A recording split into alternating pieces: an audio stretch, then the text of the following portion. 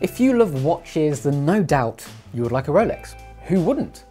However, not only are they out of many people's budgets, they are also extremely difficult to purchase new from an authorised dealer. The most coveted models have waiting lists years long, causing many people to turn to grey markets, and because of their scarcity, they often go for thousands more than the RRP. Why is it so hard to buy a Rolex? Simply put, demand has increased steadily for many years, and Rolex has not increased production to match. It's estimated they produce around 1 million watches a year and have done so for years. They're happy with that, don't want to risk a reduction in quality in order to churn out more watches. Well, how much does a Rolex cost in the UK? The cheapest model, the Oyster Perpetual, is just shy of £5,000. Their most expensive models, made of platinum and encrusted with diamonds all over, they can reach over £100,000. So let's take a look at some watches which are a fraction of that. Let's look at some affordable Rolex alternatives. First up, let's consider an alternative to the Submariner. No doubt Rolex's most popular model is the epitome of a diving watch. It's the definition of timeless design, as it's barely changed for decades. Well, instead of a £7,700 no-date sub, I have a depth charge, which is under 200 quid.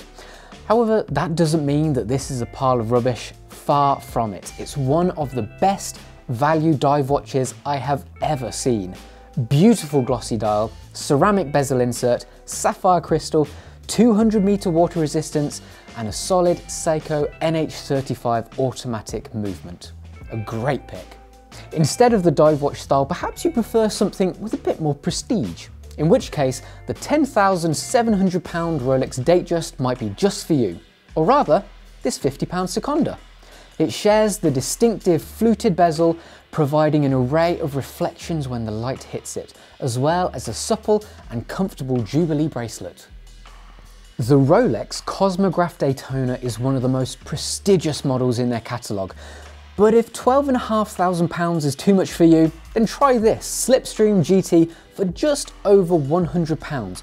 It's a superb reproduction of the Daytona, with the distinctive 3 bordered subdials at 3, 6 and 9, the knurled pushers and tachymeter bezel.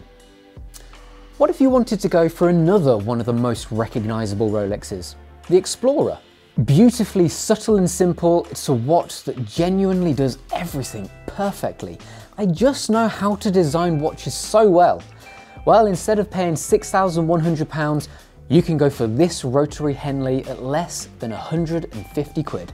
It shares the Explorer's simple case shape with a polished bezel, as well as the straight batten hour markers and the Oyster bracelet. When we compare Rolexes costing thousands and thousands more, we can ask the question, are they that much better than these makes and others?